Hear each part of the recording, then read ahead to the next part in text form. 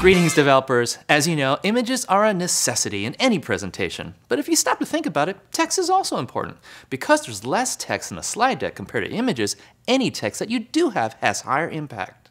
Hi, this is Wesley Chun, your friendly neighborhood G Suite developer advocate. Today I'll be showing you how to format that very important text using the Google Slides API. One perhaps surprising thing about Google Slides is that reading is different from writing text. What I mean by that is, when you read slides, you see how the text is formatted and stored internally. But when you write text, you just provide the raw copy and where to write it to. Make sense? Furthermore, writing text is different from formatting it. When you format text, you need to know something about its internal structure, as well as styling requests, neither of which were really required when you're just writing it. In this sense, formatting text is more like reading it. Think of it this way. Reading isn't going to be what you're going to do the most with text in slide decks. Rather, you focus on writing and formatting it. And those are designed to be similar operations that you would do in the slides user interface. When you enter or write text, you're just typing without formatting. And that's something you would do typically afterwards. All right, let's see how to do all three. Writing text is the most straightforward, so we'll start with that. To insert text, send an insert text request to the presentations.batchUpdate method, providing both the raw text plus the object to write that text into. In addition to text boxes, you can write text into any shape, even the weird ones. Where else can you write text into? Table cells.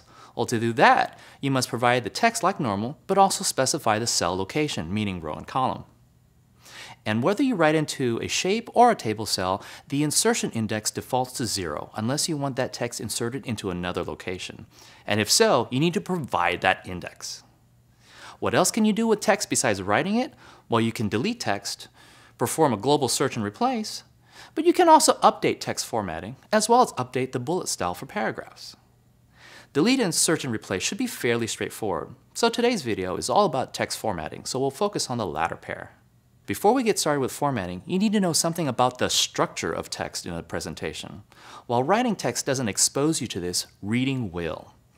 If you read a slide using presentations.get, a peek at your slides will reveal something that may look like this for a text box. The text elements include both a paragraph marker, like bullet glyphs and alignment, as well as the actual text copy and current styling. Formatting text involves using the update text style request, where you pass in the ID of the shape containing the affected text, the styling changes to make, which range of text should be updated, and which fields should be affected by this request. Adding bullets is similar, using the create paragraph bullets request. We'll take a look at both request types in our code sample.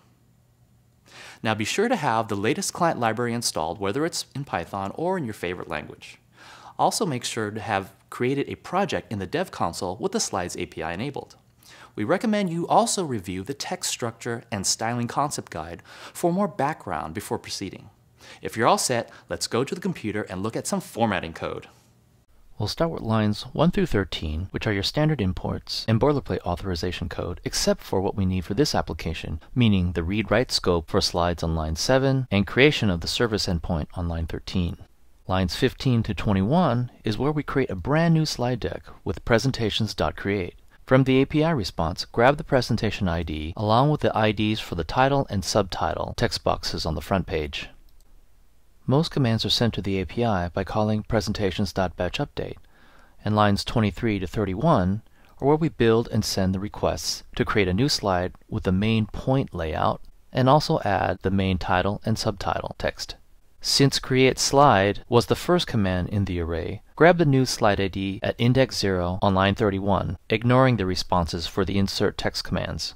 Main point layout slides have one giant text box, and on lines 33 to 36, we use presentations.pages.get to fetch that ID. This is the command that you'd use to get all the objects on any slide, and since there's only one thing on this slide, the text box, grab it at index 0 on line 36. Lines 38 to 44 is where we start putting together the text formatting commands, starting with inserting 6 paragraphs into the text box. The main point text box default font size is 48, and on lines 45 to 51, we shrink it down to 32. A text range of all means to shrink the entire text box. In future requests, we'll use more specific text ranges, starting with bolding the first word in the first paragraph, which is at index 0 through 3 on lines 52 to 58. Note, the end index is excluded. That's why it's 4. Bolding is done by setting its style and using fields to only affect the bold style and nothing else, meaning leave the font color, type, and size alone. Lines 59 to 65 is identical to the bold request, but italicize the first word in the second paragraph instead, which is at indexes 7 to 10. 66 to 72 is where we change the first word in the last paragraph to a monospace font, specifically Courier New. Lines 73 to 77 add bullets to begin all paragraphs in the entire text range.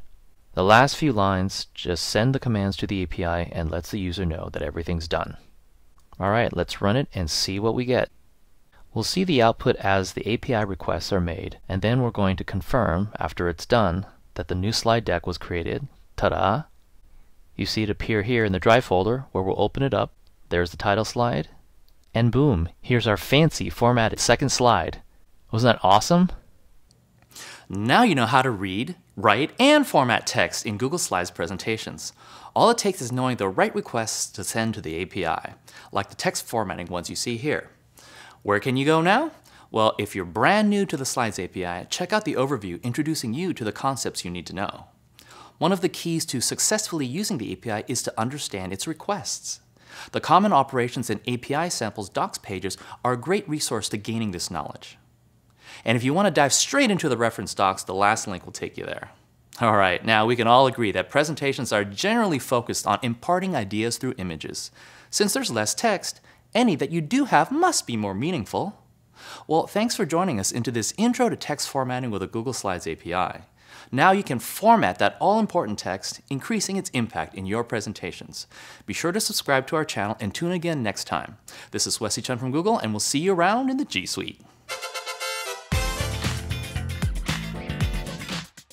Hey everyone, thanks for watching.